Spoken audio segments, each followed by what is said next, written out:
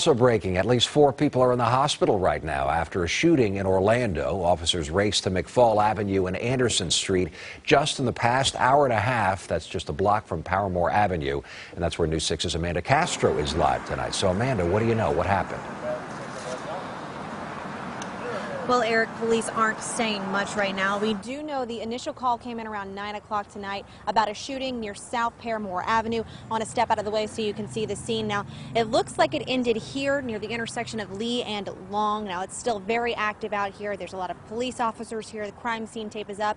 And I want to show you right there in the middle of the roadway, there appears to be some kind of vehicle with a lot of damage to it, some damage to the front bumper, some damage to the front passenger door. Now, police haven't told us what exactly caused that damage. Now, we do know that at least 4 people were injured and sent to local hospitals. We don't know the extent of their injuries. Now, we do know that there are a lot of officers still out here. There's still investigators trying to figure out what happened, and we're told that violent crimes detectives are out here also helping.